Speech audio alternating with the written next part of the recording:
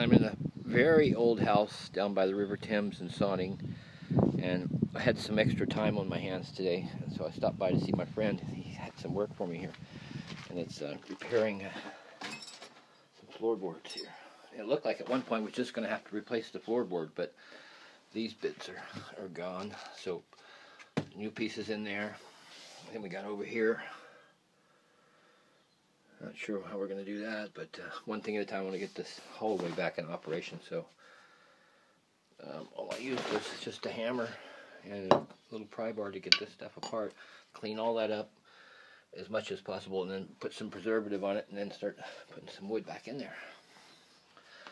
So it's going to be interesting.